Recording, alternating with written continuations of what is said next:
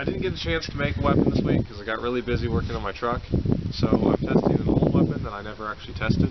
This is the saw and pipe axe. It's very light, single-handed weapon, could be double-handed.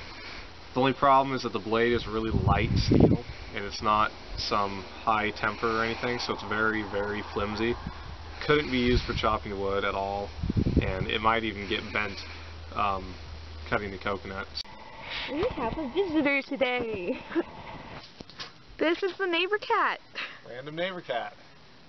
Maybe he's volunteering as a test subject. You hurt him and you will pay. You were the neighbors. I'd like everyone to note that I am wearing safety glasses today. I actually remember to put them on my head.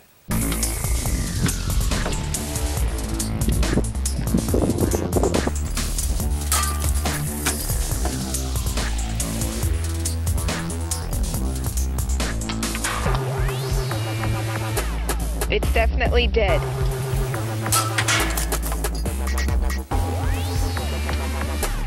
Oh. I've never had a weapon stick without mutilating it. Oh. I've never had a weapon stick without mutilating it. That was good. That was good. Well, it worked really well. It bent it a little bit. You probably can't tell, but it did. So, it's really light. It's easy to swing with one hand. That's nice.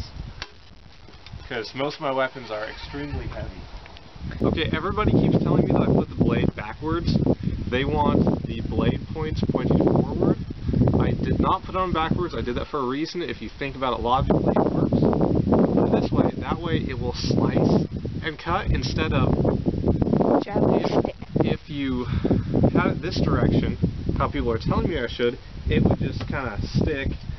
And if you were hitting somebody who was wearing clothing, which if they're raiders, they probably weren't, but it would catch on clothing really, really badly. This way, it will slash and keep going.